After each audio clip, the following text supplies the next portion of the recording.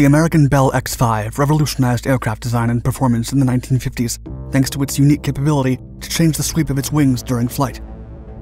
However, the aircraft was not an original American idea, but was actually inspired by a Nazi prototype.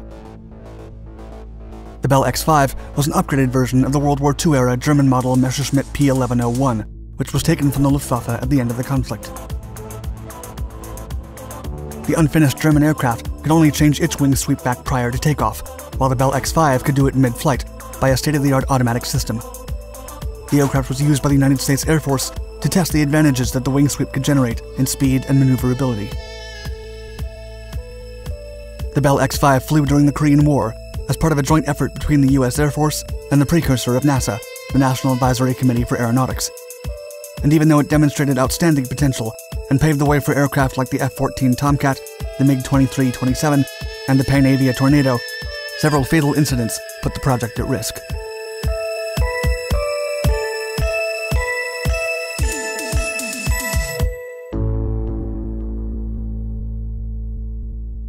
Messerschmitt P.1101.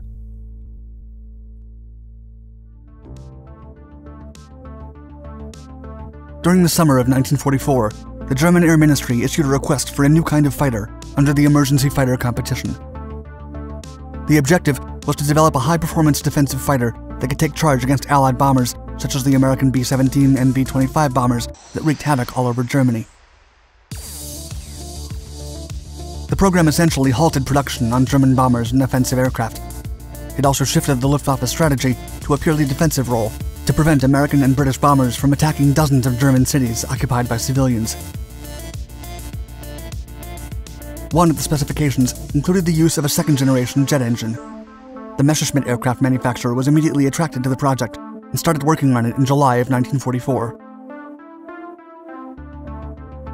Dr. Waldemar Voigt, head of the company's design bureau, formed a team and penciled two initial designs. A third was pending approval by the Air Ministry. The P.1101 had a short and wide fuselage, a standard tricycle landing gear, deep fuselage for the engine, cockpit pressurization equipment, and mid-mounted wings with an inner sweep of 40 degrees and 26 outboard. The HES-011 jet engine, mounted on the fuselage, would be aspirated by two rounded intakes located in the cockpit, which featured a single seat under a three-piece bubble canopy. The high tail featured a V-shaped configuration and was mounted on a tapered boom that extended over and past the jet exhaust.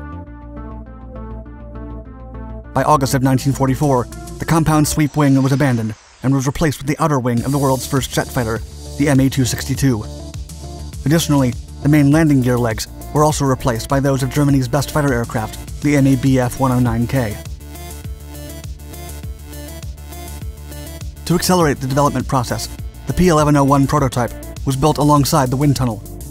A later innovation by Dr. Voigt included a modification to the wings to adjust their sweep pre-flight at 30, 40, and 45 degrees. The final prototype and its testing data were submitted to the Air Ministry for evaluation in November of 1944.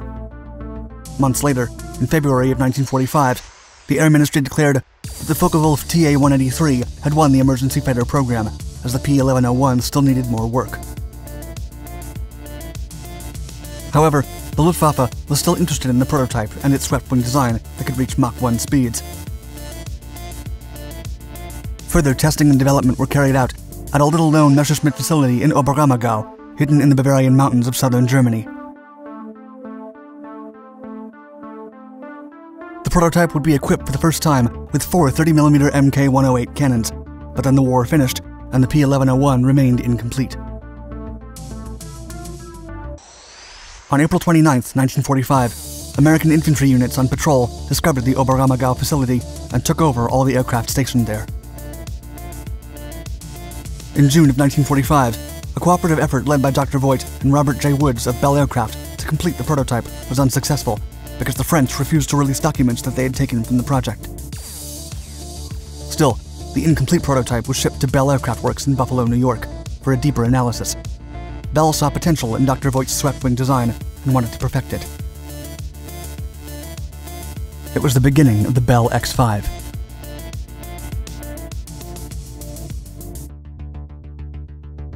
an upgraded American version.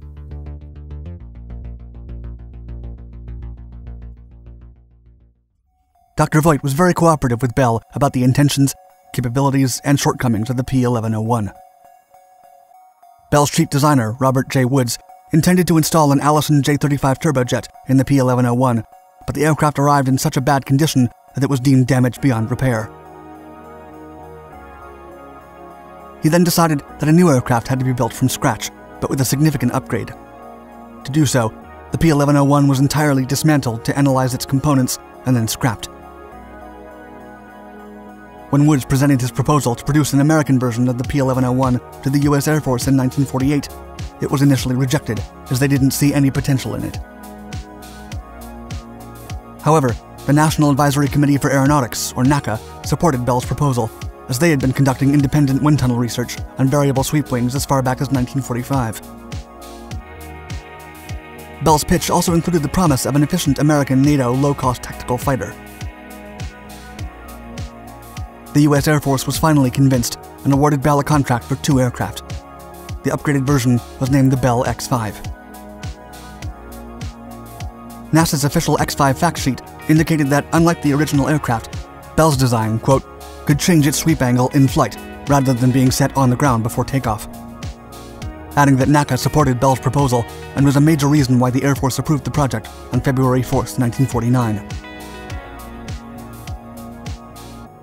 Development was more complex than expected, but the first mock-up was completed in December of 1949, and the first prototype was finished by June of 1951. The Bell X-5 was very similar to its German counterpart at plain sight. Like the P.1101, it featured a nose-mounted intake, bubble canopy, a modified boom-mounted tail, and an underslung engine. The wings could pivot from 20 to 60 degrees while flying. When describing its revolutionary mechanism, NASA stated that, quote, the X-5's wings were swept back, its center of gravity and center of pressure changed. To compensate, the entire wing assembly simultaneously moved forward on rails inside the fuselage. Sweeping the wings from a 20-degree angle to the full 60-degree angle required that they also be moved about 27 inches forward from their starting position.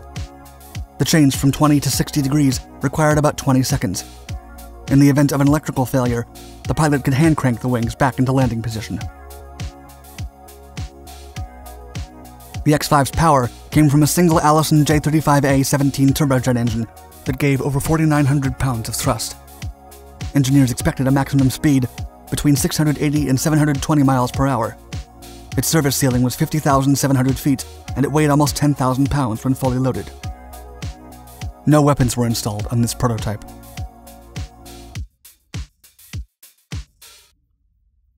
Testing the Bell X-5.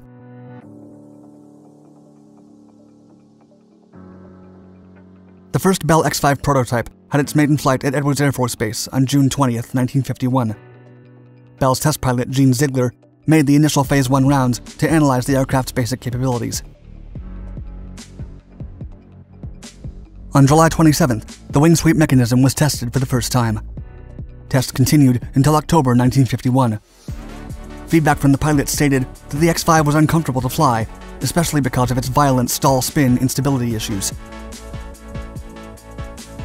It was believed that the problem lay in the position of the vertical tail fin itself.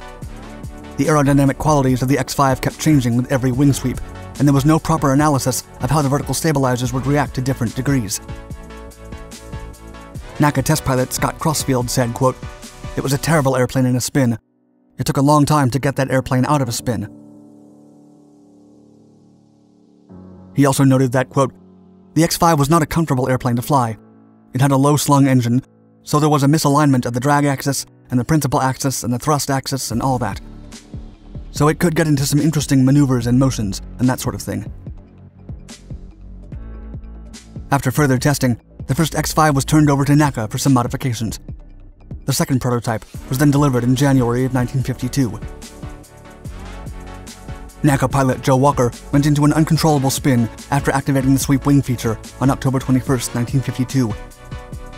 Spinning commenced at 36,000 feet, and Walker required 18,000 to recover and stay out of harm's way. That was not the case with Air Force Major Raymond Popson. A year later, Major Popson entered a spin when the wings were at 60 degrees, but he was unable to recover in time. The crash destroyed the prototype, and Popson did not survive. The Air Force then decided to cancel the program.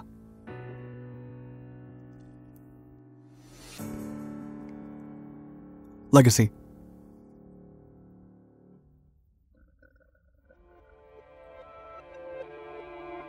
Even though the X-5 program was cancelled, NACA decided to continue testing the second prototype for additional research. Its last flight took place on October 25, 1955, with high-speed flight station pilot Neil A. Armstrong. The aircraft's spin was never fully eradicated, and during the checkout flight, a landing gear door separated. The aircraft was then officially grounded and sent to the National Museum of the U.S. Air Force in 1958, where it remains to this day. Despite the Bell X-5 stability problems, the sweep wing concept would later be incorporated into the Grumman F14 Tomcat, the General Dynamics F-111, the Soviet MiGs-23 and 27, the British Tornado, and other Cold War-era aircraft. Its valuable experimental data would prove its true legacy. Thank you for watching my video. Please like and subscribe to our channels to find more content about legendary aircraft. And tell us in the comments below about other warplanes of your interest.